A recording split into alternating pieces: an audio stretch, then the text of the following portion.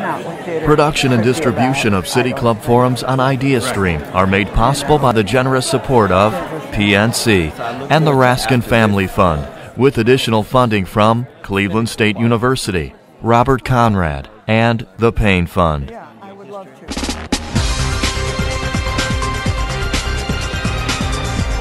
if there's a way.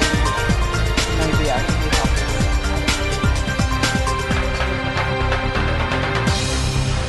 How many years were you all there? 21. Wow. 55 to 76. Hello and welcome to the City Club of Cleveland. I'm Dee Perry, host of WCPN 90.3 ideastream's Applause and Sound of Applause. And it's my pleasure to introduce today's forum, a panel discussion exploring the past, present, and future of theater in Cleveland. When you hear the words theater and Cleveland, your first thought is most likely Playhouse Square. Containing 9 theaters in a 1-block radius, it's the largest performing arts center in the country outside of New York City. What you may not know is that Playhouse Square represents just a fraction of the genre-bending, envelope-pushing theater present in Cleveland. This year, both the Cleveland Playhouse and Karamu House are celebrating their centennial anniversaries. They represent 100 years of creativity and performing arts each, helping our communities see and understand themselves in drama and narrative. Now, theater looks very different in 2016 than it did in 1916. Broadway breakout hits like Hamilton and socially conscious productions like those generated by Cleveland Public Theater are constantly redefining art, expression, and what it means to be human in an increasingly complex and interconnected world. Today, we've assembled a panel of local artistic leaders to help us discuss the evolution of theater in Cleveland and what we can expect in the next 100 years.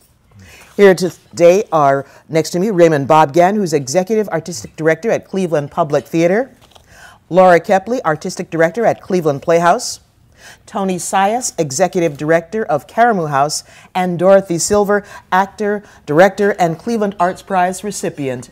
Let's all get started.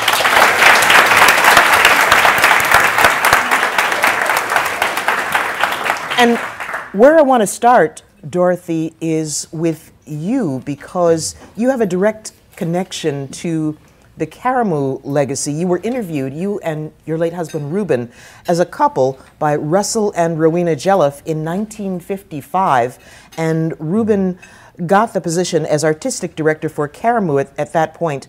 During that interview and afterwards, what sense did you get of the Jelliffs' vision for Karamu House? I have total recall, so I will. I'll try to condense it. They were a passionate and devoted couple to each other and to Karamu. They were there first thing in the morning, and they were there last thing at night, and they were fresh and bouncing the next morning as we walked in. They were totally committed to excellence in the arts. It wasn't about hobby, pleasure. It wasn't about, something to do after your job during the day. It was about a commitment that was immediately apparent and that demanded an equal commitment from the people who worked there. Those were the days, sorry, Tony, when they had one custodian who took care of everything. It was a marvelous privilege to be there with these people who became role models that were impossible to emulate because they were so specific and focused, and their life was about Karamu and the community it was serving. Right. Yeah. But on the note of serving, you and Reuben served for the next 21 years, from 1955 to 1976. And I'm curious if your vision, if your mission took a branch off from where the Jelliffs were, or if you continued down the same road. Well, they certainly set a standard with the emphasis on excellence, and they were very, very tolerant of the kind of explosion of creativity that happened in the African American arts. Our plays went from modest traditional plays, along with the occasional Shakespeare and so on, to plays that were being written by often very young African American playwrights who had a boundless need to express their feeling about the society we lived in. So plays became rough, you know, sometimes street language that was demanded by the society that was being described. And the jealous, who looked like they were descended from royalty, just took it all in. They were amazing people. They knew what Karamu was about. They knew what it was about in terms of encouraging artists and nurturing those needs for expression. So in a way, we continued along the same way, but history came along with us, fortunately. I want to continue the Karamu conversation with Tony Sias, but I want to circle back around to Tony after we talk about Cleveland Playhouse, because it was born in the same year as Karamu in 1915. What was the vision of the Cleveland Playhouse founders, Laura? Sure. Well, Cleveland Playhouse started at a time in Cleveland, which we all know was just bursting. The city was bursting with creativity and ideas. The population had increased 10 times over. And Cleveland was really starting to say, what kind of city do we want to be? And fortunately for all of us, those folks 100 years ago said that culture is what's going to make Cleveland a great city. And so that's why you have, you know, culture and conversation, I should say, because we obviously have we're here at the City Club. Right. That was founded in that same moment. The Cleveland Foundation, which was committed to supporting this great city. And then, of course, you have Cleveland Playhouse, Karamu, the Art Museum, the Cleveland Orchestra. So the founders of Cleveland Playhouse were called. They felt an obligation to serve this great community by creating great art. Mm-hmm. And so those founding ideals still run through Cleveland Playhouse today. You know, we're committed to artistry, we're committed to telling stories that matter, we're committed to nurturing artists and creating work that's substantial and entertaining. Sometimes we think substantial work can't be entertaining, or entertaining, that they don't go together. But telling stories that matter has always been an important part of Cleveland Playhouse. And also in 1918, so 3 years after our founding, Cleveland Playhouse launched its first educational program. So throughout the whole 100 years, artistry, excellence on stage, and serving the community through our education programs to help young people grow and prosper has been part of our DNA and what we do. Yeah. And it also makes me think, because of things that I've read about some of the founders of Cleveland Playhouse, that an art theater is what they had in right. mind. Experimental theater sure. of the kind that Cleveland Public Theater right. is now known yes. for. I wanted to move to that, Raymond, because James Levin had a certain vision for what kind of theater he wanted to bring to the Cleveland community, and I'm curious what your first connection with CPT was. Oh, wow, my first connection. Yeah. Yeah, I had moved to Akron to study with a director there, and came up to Cleveland because that was the biggest city in the region, and encountered Cleveland Public Theater, and at first was a little, I have to say, a little skeptical, not because of the work they were doing, but because the vision of Cleveland Public Theater brought together very high art, mm-hmm. great depth, but the sense that that depth cannot be in an ivory tower, that it has to be rooted 100% in the community. I mean, James Levin, I mean, what a visionary. He starts Cleveland Public Theater, started the Gordon Square Arts District and the idea of that, started Ingenuity Fest, brought One World Fest together, and what a visionary. And he came into this neighborhood and said, you know, theater, it's awesome that we have theater downtown, and it's awesome that we have theater in many of our communities. There's no theater in this urban, dangerous, economically disadvantaged community. I mean, these theaters were formed at a time of incredible growth. Cleveland Public Theater was formed in response to the city falling apart, to the distance created between who lives in the inner city and who lives in the outer city.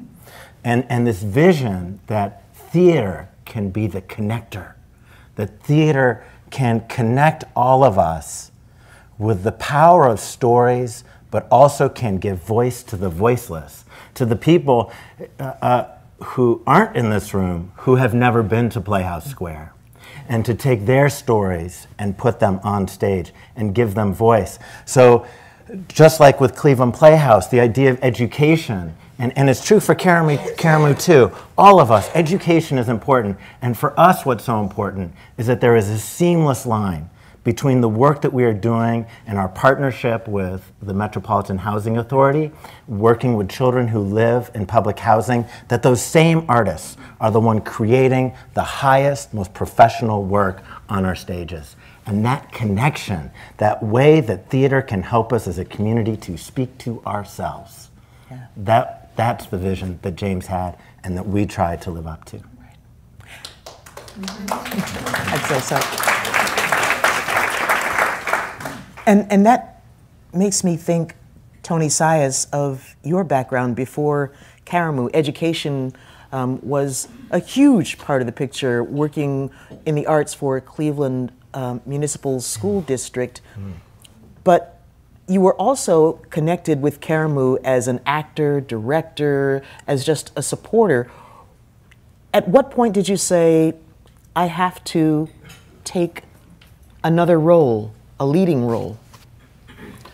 Well, in 1992, I came to Karamu for the first time. What brought me to Cleveland was I was finishing my MFA at Ohio University, and at that time, OU had a partnership with the Cleveland Playhouse. So I was a resident at the Playhouse for that 1 year and finished my MFA and then continued to work at the Playhouse, hither and thither. But I was invited to come to Karamu, and I heard about the institution by one of my friends in school, Dipankar Mukherjee, who had then been doing a residency at Karamu under Sarah May. So I had gone to the theater, and they were working on a production called The Hot Mikado. And a gentleman by the name of Mike Malone, a nationally recognized director, was doing the work at Karamu alone. And one actor was having trouble with his lines. And so they asked me to coach him on his lines. But what I experienced was this incredible community of artists, this institution that was, every room was full of activity, whether it was education programming, whether it was a rehearsal, whether it was a staged reading. And I must be honest, I had never seen African American and that many people of color in one space creating art. And so it was refreshing and breathtaking and exciting and important, and I knew that I needed to be a part of it. So when you talk about education, one part of my life I worked at Meredith Taylor, and I'd gone and asked Margaret, could I use the space to do an education piece? And Margaret had come in there and saw the work that was happening and began to talk about how important arts education was for not only Karamu, but for the city of Cleveland. And through that job and other instances, I spent 15 years at CMSD, and the last 4 of those years, artistic director at Cleveland School of the Arts. And one of the #1 things that I've told young people about studying arts is this. I want you to master, I want you to explore, but use these skills and tools to be positive, contributing members of society. Because be an actor, be a director, but allow this to strengthen your social and emotional skills. And that's one of the #1 things that I think that we have to have a new commitment to is arts education. And this is not just Cleveland. Our country has to make a new commitment, because without that, it's an imbalanced education.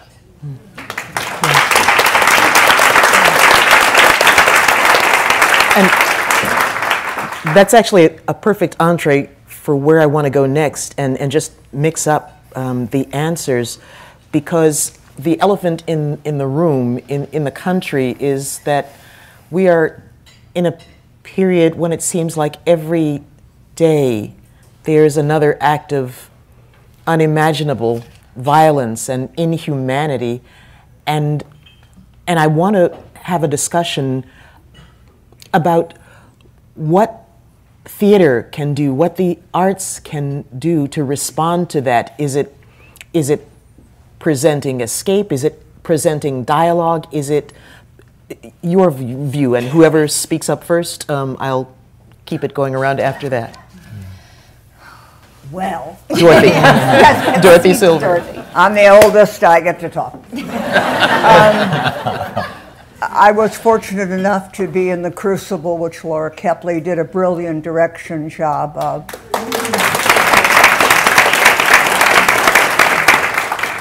And it was a thrilling experience. I knew the play well. I had not done it before. But the play, which will be done long after I stop talking, is a brilliant play about our society. Plays like this are not written every day. They weren't written every day when Miller wrote them. But it is a brilliant play that provides you with an average Joe who becomes a hero because of commitment, because of principle. And the play, which moved the audience, I know, every night, and I'm sure future productions will continue to do the same, is a play that answers the question that Dee has asked. It's a play that really points the way for the observer and the participant who delves so deeply into the material to understand motivation, commitment to society. I could go on forever with this. It's a significant play. And beyond that, the act of doing a play is also an answer to our society. Because I think when you're engaged in a project where the mutual goals are clear of excellence, the obstacles of diversity are overcome. And you learn empathy for other people, you understand them better in ways that in the normal society that we experience now happens very rarely, because we still are so isolated one from the other. So I vote both for getting into a play as quickly as you can and making sure that it's a play of significance that speaks to our societal needs. Well said. And I'll just go down the line. Tony, you were mentioning a speech by Jesse Williams before we got on stage, and his words spoke to violence, spoke to inhumanities, spoke to many things that are just hard to wrap your mind around these days. I think theater has a responsibility to convene people from all diverse walks of life to come and experience a play. That you may have opposing opinions, but it becomes the springboard for dialogue. It becomes a place where we can agree to disagree, and as well as a place to begin to have conversation around solutions. Because I think that there's always a next step after a play. Right. We have the experience, but how does that experience live with us? And how do we be very intentional about a next step, whether it's dialogue, whether it's a personal action, whether it's a newfound appreciation. And so we have to own that and do the difficult pieces that might, and I love the way you put it, said street language. I just would have said cussing. But street language is better. That has street language, and that confronts, and that makes you uncomfortable. But that in that, it creates the next level of awareness. I want to have Laura and Raymond answer that question too, but another one that popped into my head as both you and Dorothy were speaking is that in those meaningful plays that you're talking about, the people who write them, the people who come to see them may be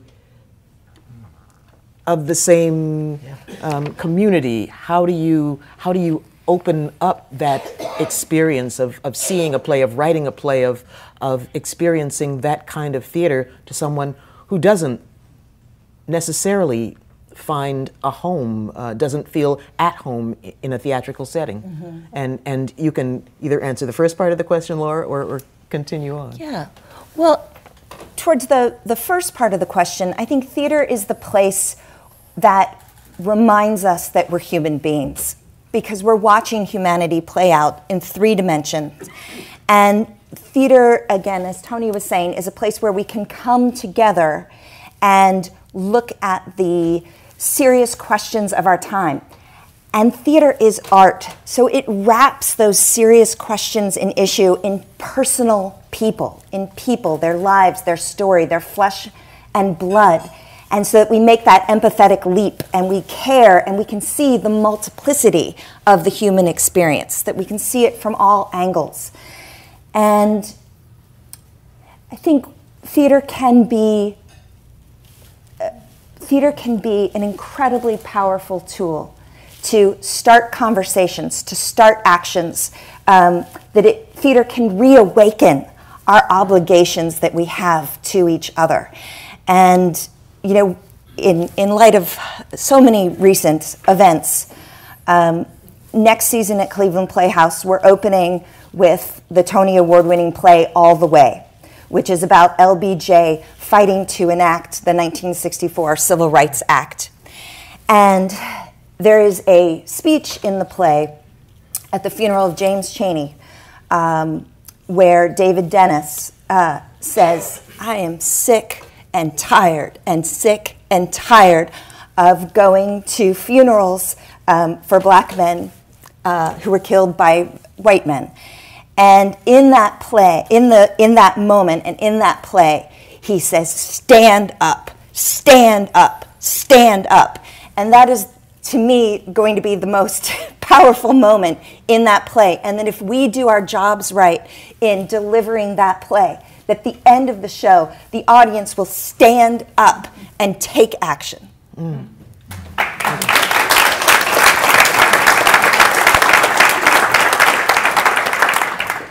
I'm really glad you asked the question about sort of who theater is for. And I think the room is at least half theater makers, maybe more. And I think for me, the lesson that we as theater makers have to learn over and over again is the potential for our own irrelevance. When 9/11 happened, as Mike Daisy so brilliantly talked about in his own performance, at 9/11 we learned that theater had failed America. Because when 9/11 happened, our audiences dropped significantly. Here we have the form that was founded by the same people who founded democracy itself, who said in order to have democracy, we must have this thing we're going to call theater, where we will come together as a community to struggle with issues of justice, with issues of do we go towards revenge, or is there another way? How can we move forward as a community? How do we deal with war? And yet when 9/11 happened, our houses were empty. This is a time where we cannot let that happen. And I think we need to think about not only who is in the house, but who is on that stage. and who are telling those stories. Two things at Cleveland Public Theater that really reminded me of this. One is the Teatro Público de Cleveland. We looked in our community, we saw a huge Latino community who were not telling their stories. We were all poor because we did not have the richness of their stories on our stages. And we simply opened the doors and gave them the tools, and suddenly they were not only on stage, they were in the house, they were coming to our other shows. Suddenly this whole route of communication happened, so that when we were doing Station Hope, some African Americans came to me and said, I never compared us following the North Star to freedom to the troubles of people crossing the border from Mexico. We have similar stories. And I think that's the power of theater. But as long as we continue to remain unchanged as a theater community by the events, if we do not change how and who we do what we do, then we cannot expect to be relevant. And I think the model of theater has changed dramatically in the last 30, 40 years. The entire idea of how theaters are organized is changing dramatically. And we need to be at the front of that as our community and look at who is making our plays and who is coming to our plays and who are we giving voice to. Well said. And on that note, I think it may be time to open up the floor for questions. But first, Mr. Moulthrop has a few words to say. Just a few. I promise, yeah. Today at the City Club of Cleveland, we are enjoying a Friday Forum panel conversation on the past, present, and future of theater in Cleveland, featuring Raymond Bobgan, Executive Artistic Director at Cleveland Public Theater, Laura Kepley, Artistic Director at Cleveland Playhouse, Tony Sias, Executive Director of Karamu House, and Dorothy Silver, who has done everything.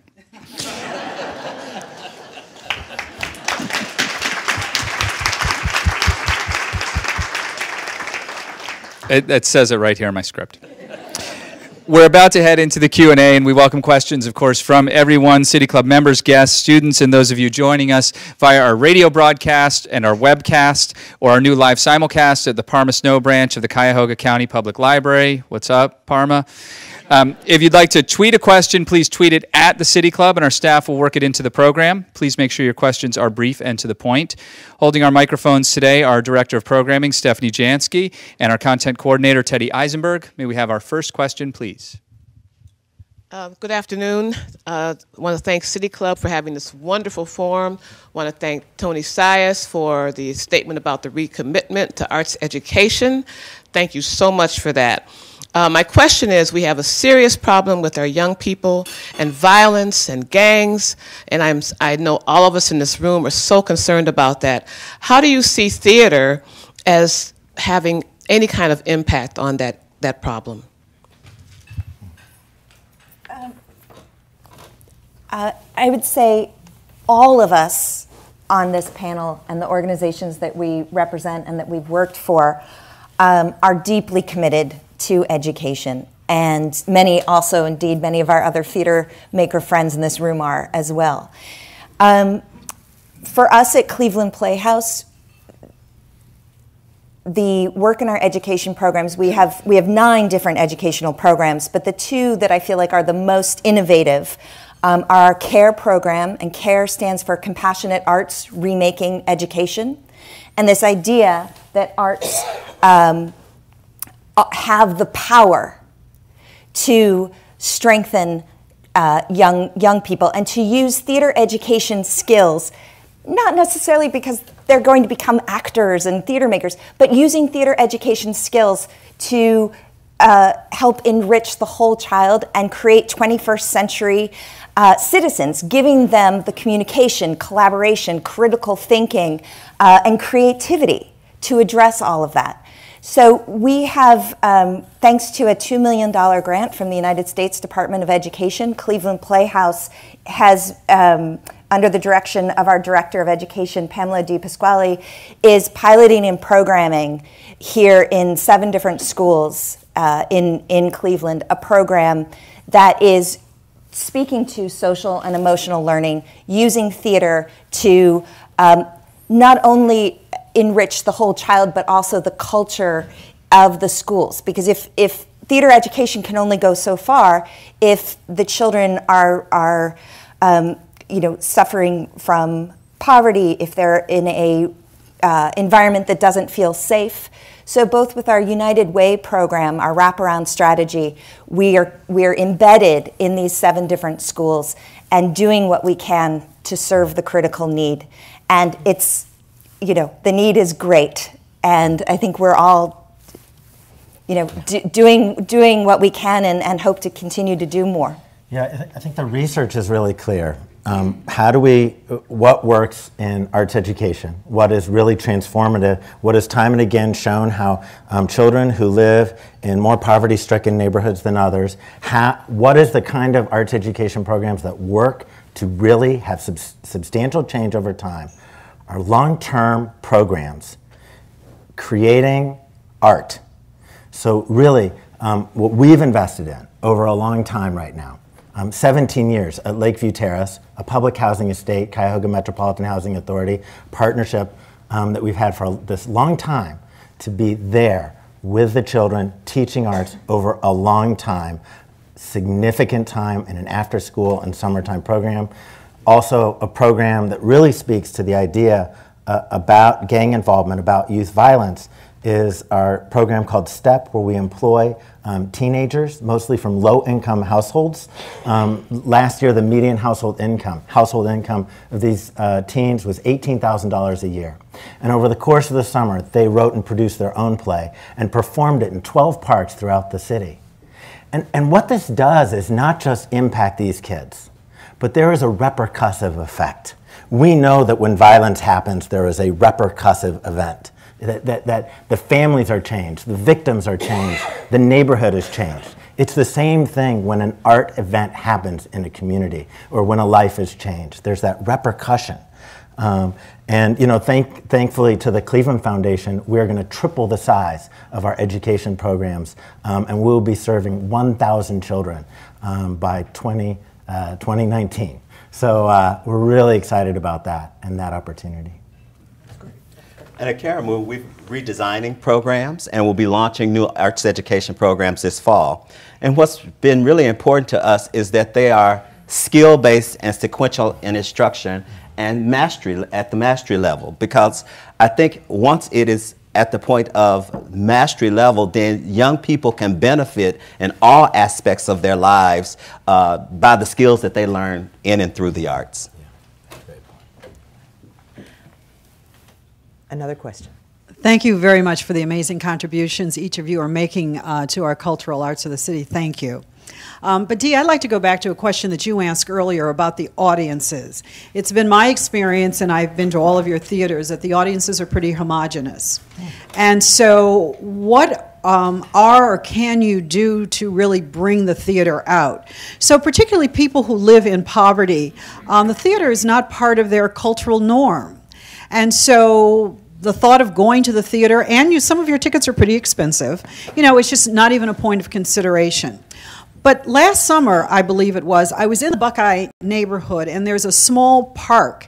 And this park put on this production. They had dancers, classical dancers, and they had some dramatic presentations. And so there was a small intentional audience there. But then there were just people who were walking up and down the street who just stopped. And I suspect for many of them, it was the first time they'd seen anything in terms of a dramatic production or dance. So are you thinking about doing anything? If the audience won't come to you, can you bring your production to the people? Exactly, and I think that's what I'm talking about when I talk about this model changing. That this last year, through a National Endowment for the Arts grant, an Our Town grant, we were able to expand this program we have called Station Hope. It happens in a neighborhood. They're very short performances. 150 artists came to perform from many different organizations. We were sort of a convener as much as an art creator. And these range from amateur students all the way up to the highest professional dance companies and performers in our community. And thinking about not just where do we bring our art, but how do we curate it? is a 90-minute or 2-hour-long performance where we turn off our cell phone and we turn out the lights always the best way to interact with the community? Probably not. And so with this grant, we were actually to do several events throughout the community. We performed in CMHA housing to hundreds of people who came and saw stories that they connected to. People like them and people not like them. And I think that you've really hit on something so important, that theater has to get outside of our own walls and into the community and maybe change what we think of as theater as we do it. And I wanted to engage Dorothy on that too, because Karamu, at the time that you and Ruben first started in the mid-50s through the up to 1976, that was also a turbulent time in the city and in the country. And I wondered if there was an approach that you had then that you see value for now in terms of engaging different audiences, engaging a whole community. Well, I must respond. I'm delighted to hear the three panelists beside me talk about strategies for audiences and engagement. Because for us, I must say, it was primarily the act of doing the play. Now, the act of doing the play was considerable, because when we came to Karamu, and my recollection, I'm quite sure, is correct here, we were doing plays 6 nights a week. Kids would come in after the Monday off on Tuesday and say, "We haven't done a play forever." And we would run it for often 6 weeks. So the kind of involvement that was not just established by the act of doing the play, but the duration of the relationship was significant. But as I thought about this panel discussion today, I really realized I was getting older, because I am beginning to ask the question that I think older people ask, which is, what are we leaving our children and our grandchildren? And it obviously, strategic thinking about how you engage the community is a very important key. So I'm thrilled with you guys.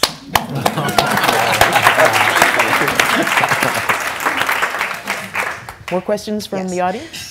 My question kind of goes along the lines that everyone else is speaking about, which is engaging and growing for the next generation. So you all have talked about programs to engage students that usually aren't into the arts, or students that are going through the hurt of poverty, but just also kind of talk about what you're doing to engage those kids that maybe they're not in inner city Cleveland, but they're in those suburbs that they don't see theater in school. So, you know, the kids take music classes, they learn the recorder, they learn how to draw, but those kids don't act and they don't see theater, and so they're not growing up knowing about theater here in Cleveland. How do we get those kids who may strive and may be our next actors and actresses and playwrights involved at an early age to grow that love within themselves? Well, one of the number one things from the perspective of Karamu is a complete reintroduction of the institution to the community. And as we have had to navigate the most recent landscape, I think it's also served as a vehicle to say the doors of the house are open and open for all.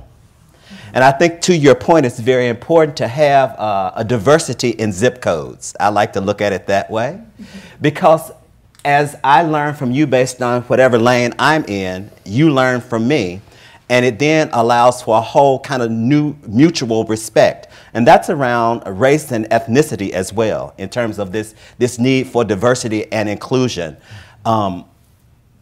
So as we continue to launch our programs, we are looking to have a diverse group of teaching artists and students, lifelong learners, grown folks too, to come and to take our classes and to be engaged. Because one of the number one things is that, how do you engage the millennial population in a way that's relevant and significant, because they are the patrons of the future.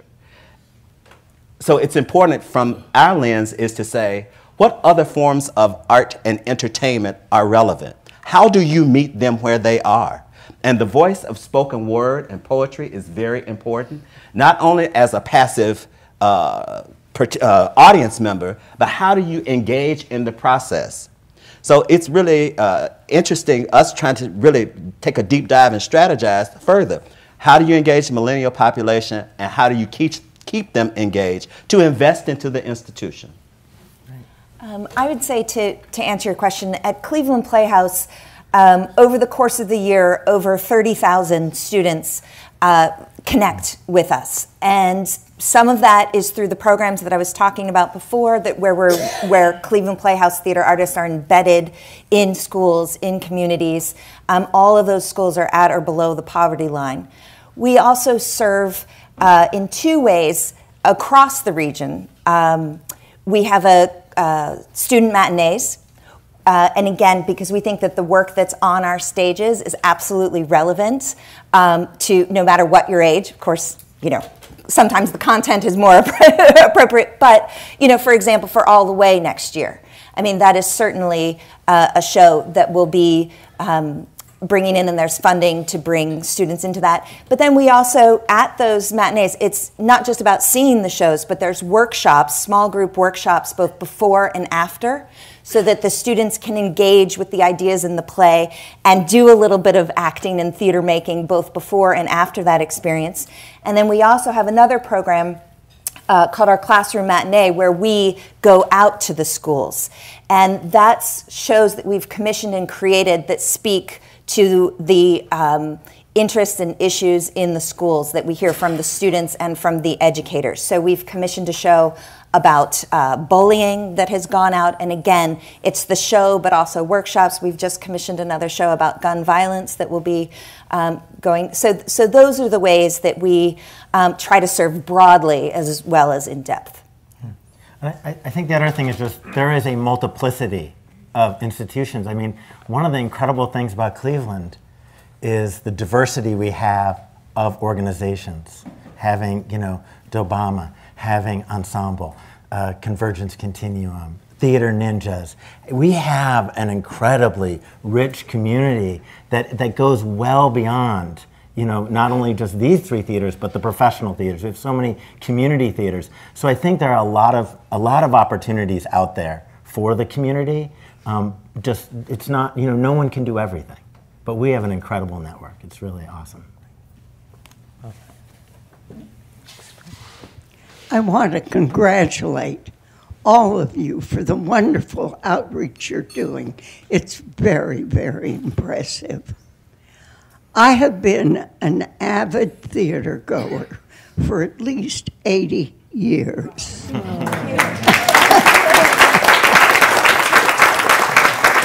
And the thing that draws me to theater is the complexity of the playwrights. When you look at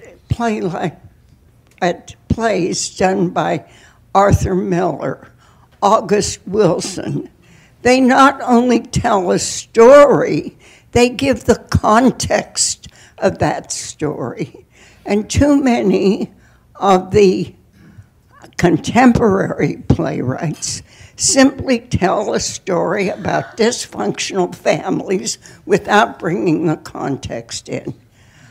Can you tell me who are the rising playwrights that the theater will be able to depend on? I'm glad you asked that question. So I think, Tony and I are both really, really excited about Nicole Salter. Do you want to talk about what you're doing next year? Yeah, well, we're doing a piece by Nicole Salter, Repairing a Nation. And I was introduced to the playwright at Cleveland Public Theater directing a show called In the Continuum by Nicole Salter, which my lovely wife, Kimberly Sias, was in. But in Nicole, Raymond them just did a production of a play entitled Between the Lines by Nicole as well. Lines in the Dust. Lines in the Dust. Once again, my lovely wife was in.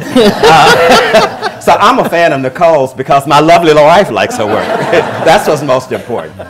But this particular show speaks to telling a family who around a holiday period young woman wants to deal with the issue of reparations in Tulsa, Oklahoma, around the Black Wall Street. And so it's a whole conversation. So it's a historical issue set in a contemporary context that is broad and triggers a very rich conversation. So Nicole is one playwright that I'm very excited about. Cool. I wanted to ask Dorothy too, because you're constantly in something, and in plays by playwrights of the, if not the 21st century, at least late 20th. Is there someone whose work you said, oh my, that's amazing?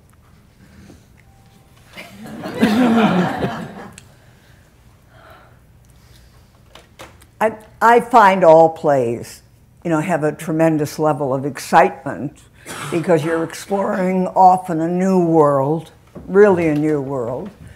But I must say, it's probably my age, I am drawn to the marvelous plays of the past. I've done contemporary plays that I think are significant. Wings is one of them. That's a significant play about not just a person who has had a stroke, but how society regards that event and how the victim deals with it. I think it's a significant play, but I can't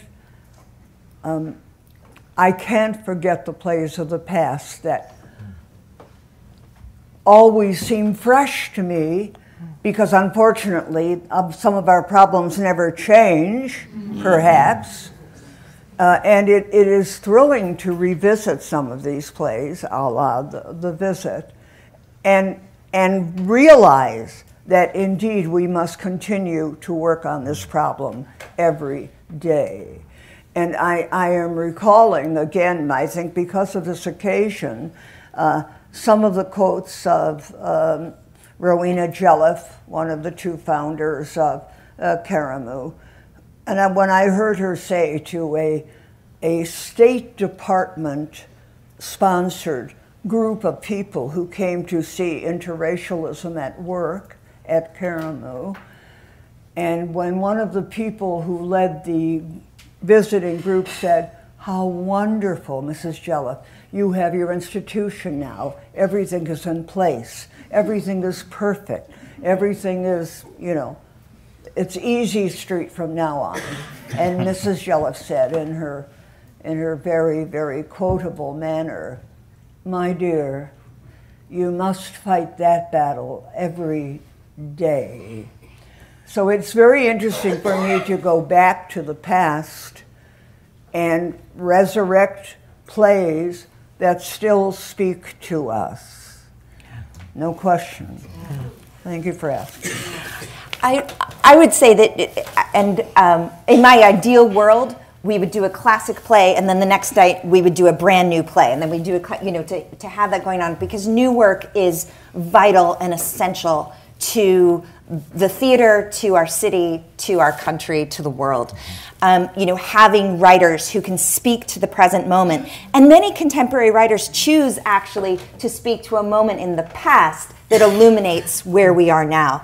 And I think those writers who can make it personal, provocative, and socially relevant, those are the great writers of today. People who I'm just always can't wait to read what they're writing next. Chiara Allegra Hudes, who we just had this past year at Cleveland Playhouse, Stephen Adley Girgis, and then we have so many great writers here in Cleveland who are doing significant, important, nationally recognized work. We have representatives of the Schmiedel family in the house today too, so I'm going to do a shout out to Eric Schmiedel, Eric Coble, George Brandt. I mean, these are people who are working here in our community right now.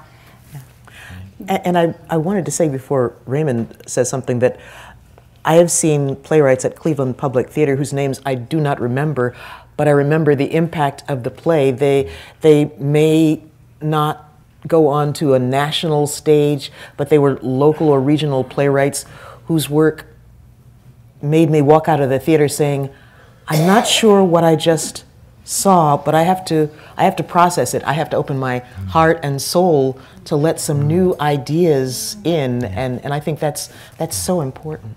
Yeah, I think I totally agree about the classics, and especially it was so funny we're all talking about Arthur Miller, who I just find so brilliant and deep. But it is our programming agenda to support new voices, new ways of making plays, that not all plays are going to be written in a room in one city and performed in another city 10 years later, but that some plays have to have a different kind of life. But we've produced 42 world premieres in Cleveland Public Theater in the last 10 years, and 35 of those were by local playwrights. And you're right, not all of those plays are destined or even meant to have a universal long-term life. But when they appear, they are live, and they are the community speaking to itself. And many of them are universal, and many of them have gone on. So I encourage you to look at the local playwrights, like the ones Laura was saying, and others. We have time for another question. So far, we've talked about a number of things, but there's an elephant in the house, and that's money. Running a theater costs a lot of money, and whether it's the groups that you each represent, or some of the others in Cleveland, like Dobama, or the Beck, or Great Lakes Theater, all the money problems have been publicized at one time or another, which leads me to my question. What efforts have there been, can there be, to coordinate the production so that you each are not maintaining staffs of carpenters, electricians, scene makers, storage facilities, and even places where you produce your plays? Can I jump in? I'm going to jump in right here first, just to say, we're all jumping. We're all jumping. One of the things about all of us here on stage right now is that we make the theater. We produce the theater. We produce the work. So, there are other entities in town where the work comes in from somewhere else. But all of us are committed to producing it. So that means we are committed to those craftspeople, the technicians, the production staffs who are making the work, supporting it. And it's, as I said in the beginning, 100 years ago, this community cared deeply about culture and supporting. And I feel it every day at Cleveland Playhouse, how much support that this community has for the arts and how important it is to them.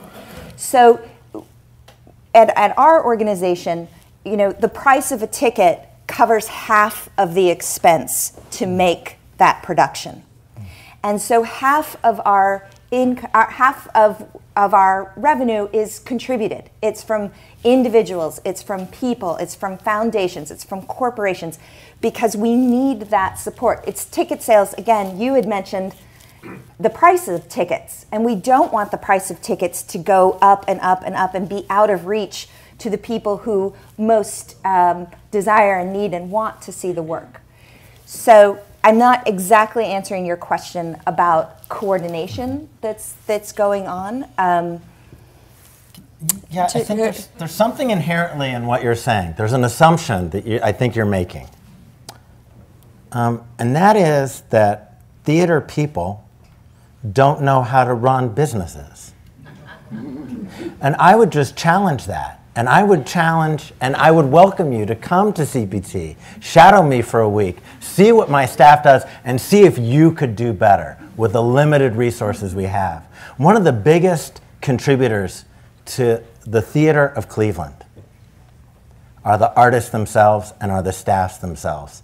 I'd like to see you walk to a lot of other big companies that seem to be working efficiently and see their staffs do what my staff accomplishes, and I'm sure it's true for all of us. So I think there's an assumption there that I would challenge, but I would put that challenge out there. I would love to get businesses into theaters because I think businesses have a lot to learn about efficiency that we could teach, and I think we have a lot to learn as well.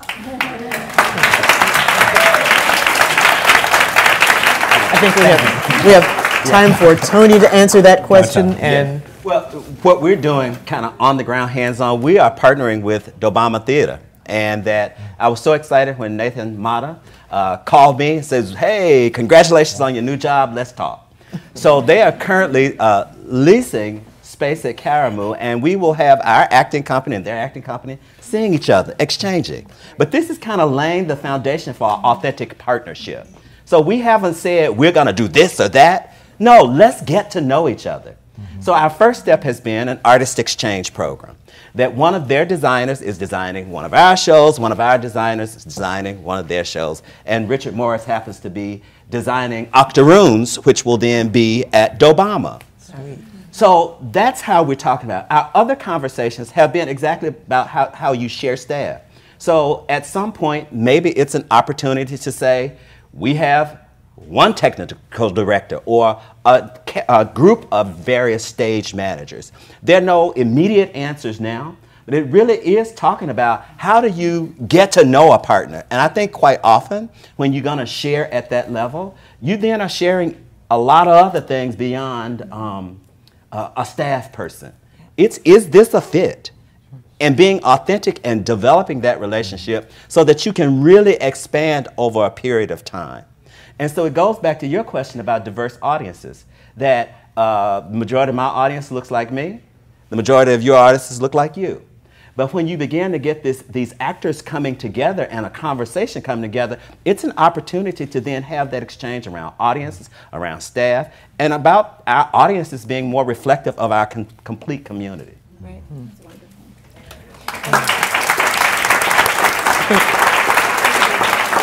We have just a couple of minutes left, but Laura, you look like you have something. Yeah, I was just going to add to that. That again, if we start thinking about that, we're bountiful and abundant, and that I think all of us, this idea of scarcity and we have to hold on. I think the more that we again are open in communication, and I have to say I've been making theater in a lot of different cities across the country, and Cleveland is by far the most supportive, nurturing, theater town that I've experienced. I mean, I'm looking out at my friends from CBT, my friends from Dobama, Sarah May, incredible artists here today. And I think one of the ways too is that and I love what you're talking about, this partnership too, but how we get out there and that we're seeing each other's work, and we know what's going on, and we can celebrate, oh my gosh, the incredible things that are happening at Karamu, the incredible things that are happening at CBT, and know that it's not a competition among us, that we are all in this together to make this city great.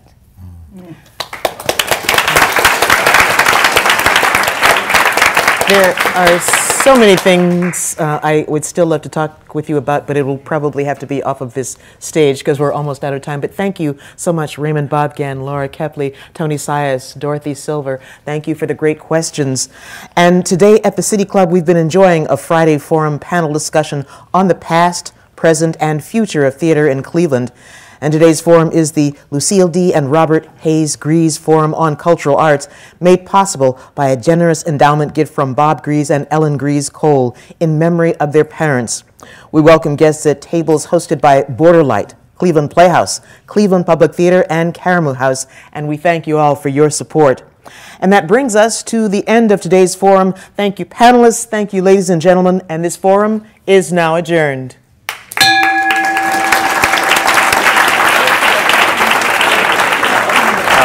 Information on upcoming speakers or for podcasts of the City Club, go to cityclub.org.